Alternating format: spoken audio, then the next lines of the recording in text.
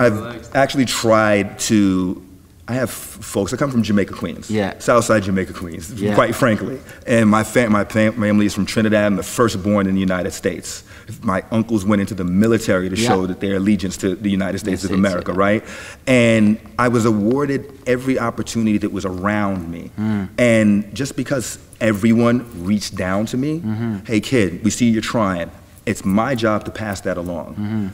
Cryptocurrency and blockchain as a platform, the way that it can disrupt every fucking company that is not on it, that is not truthful, transparent, and with lineage, right? If they don't have that, then they're fucking done. So now we're all sitting here at a time we can make new companies, we can topple regimes, we can really help other folks that don't even have access, minimum 2G. But the other folks, and I love what you're doing with the scholarships, because that's needed so bad right now. I mean, we all know we can go to MITx and StanfordX and learn certain things, but what about the true community that can invest in your lifetime performance of education?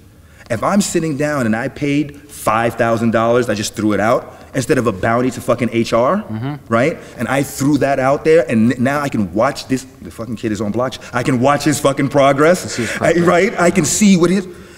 This is the best hiring pool ever. And employee. He knows that you've invested in him. Of course. You've given him opportunity. His family can eat now. At the end of the day, the biggest problem in society, especially like this industrial age businesses, which we're evolving from into new technological age, you know, digital 2.0 or 3.0, is incentive models, right? So the whole idea of blockchain is governance model. What is incentive models for Bitcoin? What is incentive models for Ethereum? What is incentive models for any of these tokenized ecosystems? And that's the biggest issue in the world. The incentive models for people around the world are skewed completely, right? And people get pissed off when you see like people that cheat people out of their pension plan in the United States but get $20 million fucking bonus. And by the way, on their exit. On their exit. Right? So the incentive models are completely skewed, right?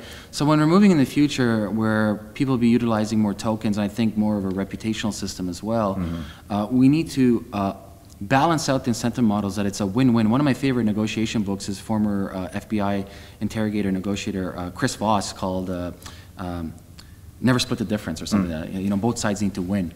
And the whole idea is like, how do we create an ecosystem where me as, say, a company, you as an employee, we both have a mutual win-win situation, right? The incentive models work for, you want to work as fucking hard as possible, because the incentives are in place. And I want to invest as much as possible in you because the incentives are in place. So going forward, no matter what type of crypto economy that we're building or we're trying to focus on, is how do we create incentive models that everybody voluntarily raises their hands like I'm going towards this, as opposed to the models today is like I'm just here for a paycheck, or I'm doing this just to survive, or I'm here because somebody told me I have to be here. And we need to switch that model. It's like, no, I actually raised my hand and I'm doing this on my own. Right. You know, the problem is the challenge with that is just the data, collecting that data. And that's what I don't want to go too far left with the pivot, but what do you think that we could put into place over the next 6 months that can help corporations tie closer into folks globally that truly want to be involved with microphone. Oh shit, man, I thought we were done, man. I'm trying to get my personal time and pick this motherfucker's brain. Shit. So, I'm sorry. So, what do you think the community as a whole can work towards over the next 6 to 12 months to help those who don't have access to the minimum network of 2G? Who can they reach out to? How can we create a hub? There's two things needed there. Number one is they can reach out to BlockGeeks if they want, but I would say that's number two. Number one actually would be they need local leaders. I'm a firm believer in local leadership, somebody actually standing up and saying, I take responsibility for this, I'm going to create my local meetup. Like, if you look at Bitcoin, the reason why Bitcoin actually exploded was because of fucking meetups. Right. It wasn't like the technology itself. Right. Like 1% of people understood how the fuck it worked. The rest of the people like, this is cool, I'm going to a meetup. We're very tribal creatures, right? One of my favorite books is to read is Sapiens, right? By Novell. Great book, right? That's how our world is based. And also Joseph Campbell, based on mythologies. Those two together are like, there you go. That's all you need in life. But my thing is like, okay, so you're in Africa, you're in India, you're here in Singapore, and you want things for your community, right? You want things to change, but obviously you're limited by resources. Like, you know, we're lucky that we're in Toronto. I have access to all these different things.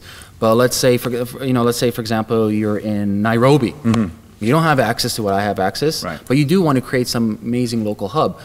Create a local meetup group. Go to meetup.com or go to whatever local internet resource you have. If you're not even internet, maybe like word of mouth, whatever it may be, right? Okay. But take ownership of that responsibility and start actually creating a tribe around this movement.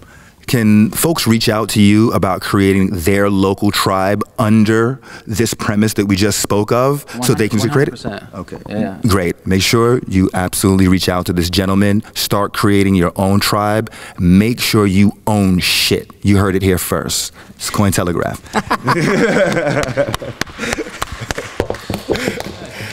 Dude, man. Now you just made my motherfucking quick, dude. My pleasure, man. My pleasure.